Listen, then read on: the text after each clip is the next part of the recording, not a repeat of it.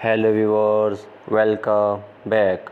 Today the video is about great grey owl. The great grey owl is a dapper owl dressed in a grey suit with a bow tie across its neck and a surprised look on its face. In the stillness of a cold mountain meadow, this elusive giant quietly floats on broad wings across meadows and openings in evergreen forests.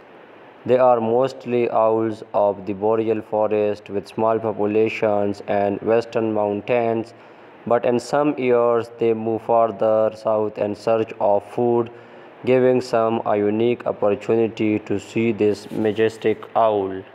The great grey owl is an elusive bird that is not easy to find despite its size. Your best chance of seeing one is during an eruptive year when it comes south in search of food. Some cool facts about grey owl are: although the great grey owl is one of the tallest owls in the United States, it is just a ball of feathers. Both the great horned owl and snowy owl weigh more than a great grey owl, and they have larger feet and talons.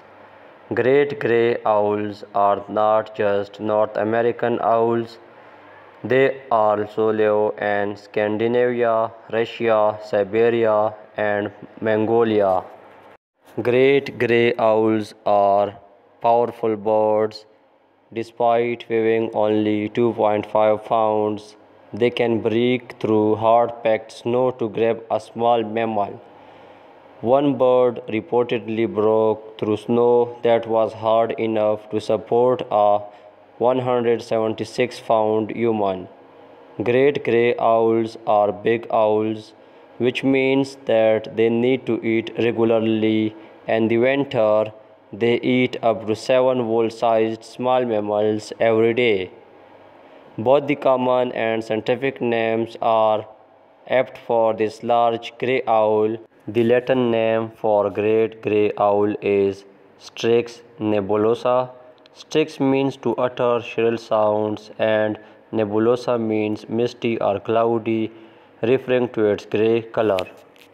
The oldest recorded great grey owl was at least 18 years 9 months old and lived in Alberta, where it was banded in 1996 and found in 2013 after being hit by a car.